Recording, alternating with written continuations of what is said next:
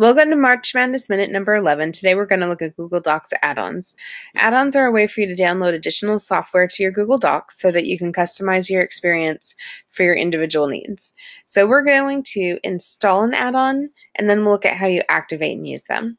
So I'm going to click on add-ons at the top ribbon, and get add-ons is close to the bottom. If you download something and you don't care for it, you can go to manage add-ons to delete it. So we're going to go to get add-ons. And I can browse by all the categories, or I can select for business or education. So we can click on education. And if I find something that I'm interested in, I can see check mark means I've already downloaded it. This GMath one looked interesting. I can click on it and now I can see screenshots of what it looks like. I can read the overview and read reviews as well. So this one looked pretty interesting. So I can click the free button. And it's letting me know to actually be able to work, it's going to need to access some things in my Google Docs. So I'm going to go ahead and give that one access. And now if I go to get add-ons, here we go, GMath is being added. And so I only have to install it one time, and now it's from my list to choose from. So we're going to look at Easybib first. Easybib would be great for students to install. And I then click on Manage Bibliography. So your add-ons are going to show up on the far right.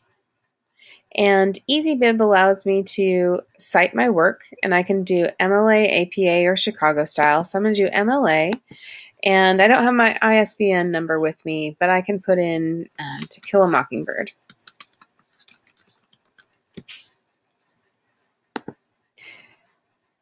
It's going to let me know all the different versions. So I'm going to choose one here, 1999. So I'm going to select it and add this to my bibliography. So here it made a works cited page. It made it an awfully large print because that must have been the size font I ended with, but I can go ahead and adjust that.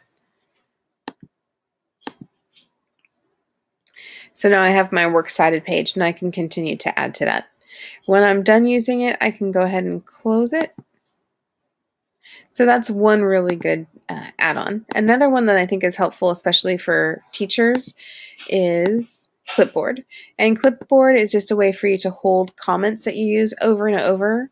So if I was giving the student comments, I might just want to write comments at the bottom. And you can create comments that you use over and over.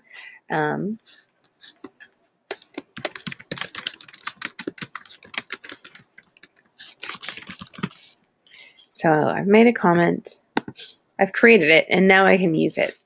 So I can insert, and then it's just going to show up down here. So you can go through all of your comments to make it individualized then for your own students. So that was Clipboard and Easybib for add-ons. Thanks and have a great day.